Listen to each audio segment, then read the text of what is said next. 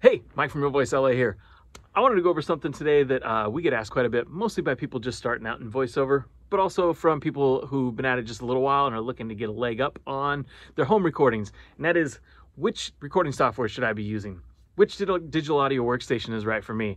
And I always say, whatever you're fast in and whatever you're comfortable in. The recording software has the least amount of effect on your sound of anything you're using to record with, including the room you're standing in. You'd be better off researching and spending money on acoustic treatment for your room than you would be worrying about the actual software you're going to use.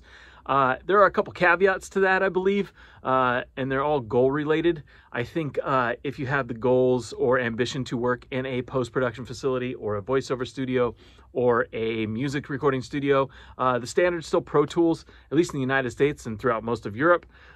And the other one is I've noticed that the NPR, journalist, and podcast production company world leans heavily on Adobe Audition, some Pro Tools, some Adobe Audition, but those two kind of seem to be in that professional world. Obviously, composers use other things like Logic and Cubase and Ableton, and there's a lot of others as well. So think about that. But for the most part, whatever you're fast in, if you're comfortable, if you bought a PreSonus product and it shipped with Studio One, use it. If you have GarageBand on your Mac and you like that, awesome. If you run Linux because you're that weirdo and you want something for free, Audacity works. We're recording simple one-track things. For the most part, it's just auditions or simple corporate things. We're not doing much mixing or anything like that. I don't really see how worrying about it really does much harm, much good. Sorry. I do hear people say some stuff that doesn't really hold any water to me, and that is I hear people say you should stay away from things like Logic and Pro Tools and Cubase and some of the other like large full-scale DAWs. Their reasoning being you're never going to need all that. You don't want to do all that. It's too complicated. The reality is you're never going to use 99+% of the functionality in Audacity either. You're just not. You're just not going to do it.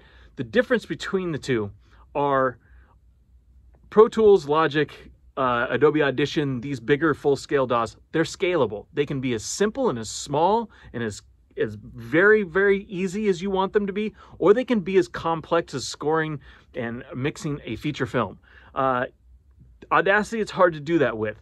GarageBand, it's hard to do that with. So think about that. If you do want to down the road learn about mixing and dive a little more into production or dive a little more into these types of worlds, it's going to be hard to then switch while you're in the middle of hustle and you got auditions coming in, you're doing some corporate jobs and all this kind of stuff, to also now learn a new DAW and switch over. So if you're just starting out, maybe take a pause and think about that. If you never have the ambition to do that kind of stuff and all you're going to do is auditions, whatever's easy. Again, it's all about speed. Even my saying, hold on and see if you should learn the bigger DAWs, have to do with speed down the road. Yeah, I hope that helps. If you have any questions, let me know. Thanks.